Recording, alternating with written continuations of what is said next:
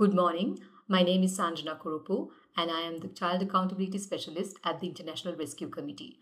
I manage a research and practice initiative on accountability to children and inclusion of adolescent girls with intellectual disabilities.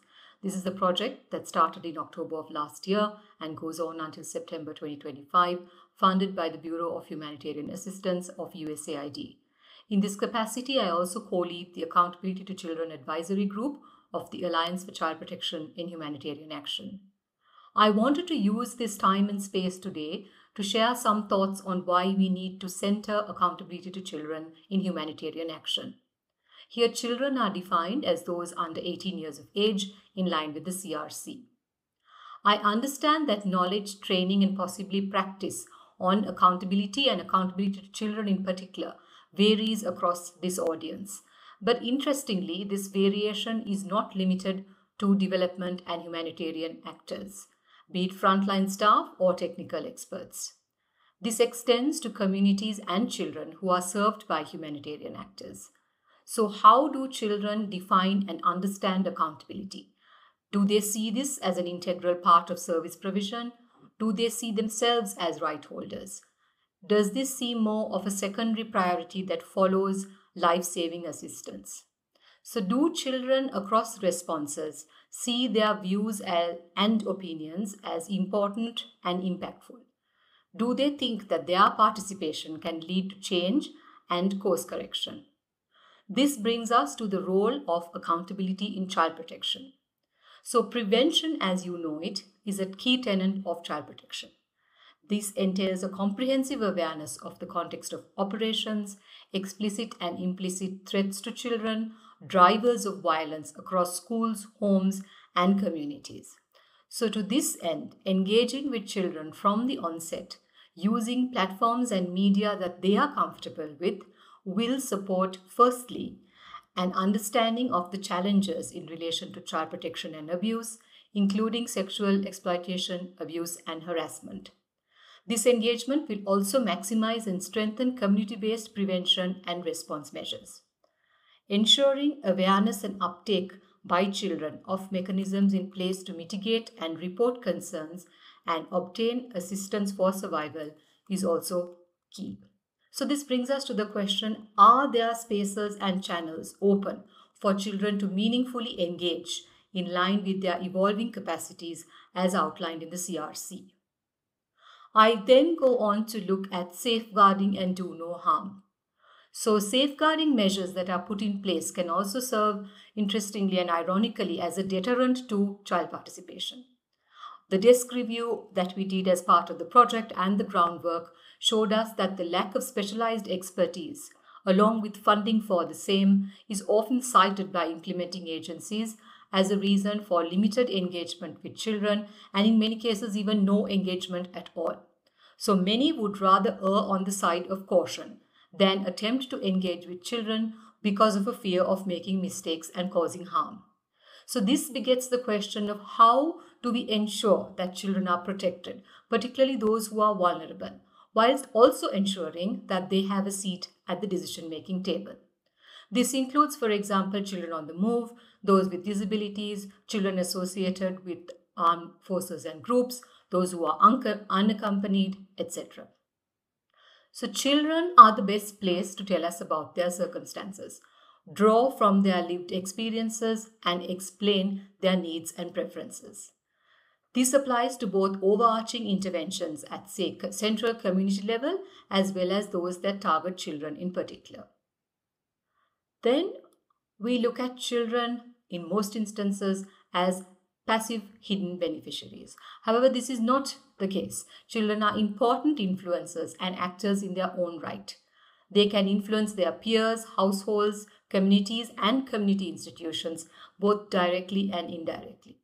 So humanitarian actors need to adopt a capability lens when working with children, building on their skills, expertise, and talents. Child and youth-led community emergency preparedness measures on cyclones in Bangladesh proved to be an effective measure in guiding and mobilizing communities in times of crisis. Another example is Papua New Guinea, a country prone to recurrent natural disasters, where the National Disaster Management Center specifically outlines the potential and advantage of working with children and youth as part of disaster response. Two other examples include the Nepal earthquake in 2015, where children, using the countrywide network of children's clubs and youth, organized themselves informally to support the national response while working with both government and non-governmental entities. In the Ukraine response in 2022, with the support of UNICEF Romania and local municipalities, Romanian young people volunteered to support their Ukrainian peers who were arriving in Romania as refugees, providing information both on and offline, coordinating meals and health checks, access to safe spaces, etc. Again, in the context of a humanitarian response, it is crucial to understand existing systems at community level, because research shows that children's first point of contact, if they have a concern, want clarification, or want to report an incident, is a sibling or a peer, family member, or trusted member of the community. Now, while they may be aware of formal mechanisms and structures which tick all the boxes of safe, accessible, child-friendly, etc., these may not be a first choice for children. Therefore, it is important to map and ask children about community-based mechanisms for AAP and their usage and familiarity with these mechanisms, which will in turn help to minimize replication and maximize uptake. The next point is on collective AAP. So, interagency mechanisms and collaborations, for example, the multi-sector needs assessments, which also capture needs, services, and impacts on children through disaggregated data, are important because they reduce the burden on communities, including children, on data collection. They enable non-specialist organizations to access information on children and participate in assessments that are led by agencies with specialized expertise on children. It is also a cost-effective option that supports a coherent and evidence-based response. So then we come to the question of what is in it for children. Being accountable to children also means ensuring that attempts at engagement are not tokenistic.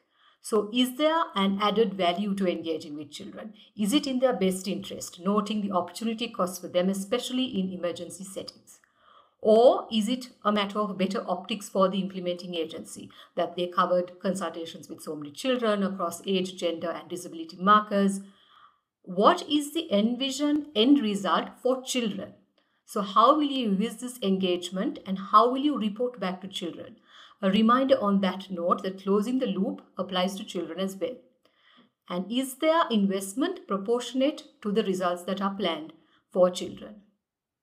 In conclusion, I want to emphasize that accountability to children is not limited to feedback collection.